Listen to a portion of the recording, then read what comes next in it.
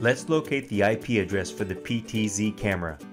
Power on your PTZ camera. Now, press the menu button on your remote control. You will see the menu on the on-screen display. Using the up, down, left and right arrow keys on the remote control, move the highlighted selection to Network. Use the right arrow to select DHCP. This should be turned on. Use your arrow keys again to move down and select System. Use the right arrow key and select Information.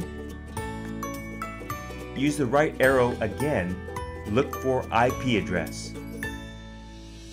Now that you have the IP address, open up your computer browser. Type in the IP address into the browser URL. If you are prompted for a password, type admin. You should now see the PTZ controls on your computer or laptop monitor. This concludes the PTZ IP address module. Thank you.